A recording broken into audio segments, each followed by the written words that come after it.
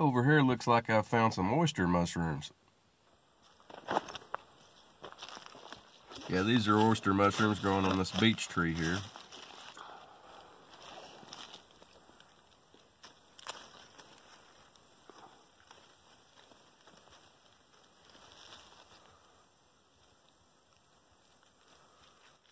Oyster mushrooms can be many colors. These here are white, obviously. Oyster mushrooms have short stems with decurrent gills, meaning the gills go down the stem.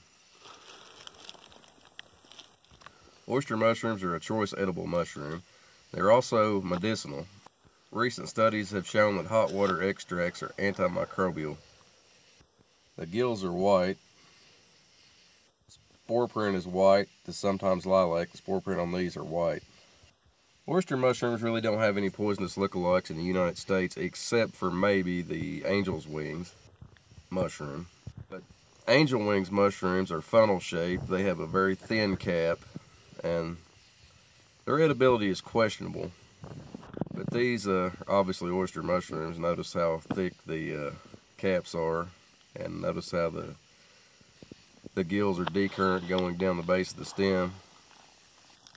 Angel's wings also grows on conifers. A lot of times you'll find oyster mushrooms growing on beech trees, mainly beech trees that have been damaged by lightning or some other forces.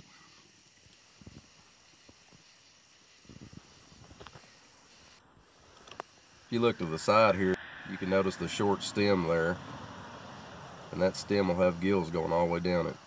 That's how you can identify these are oyster mushrooms.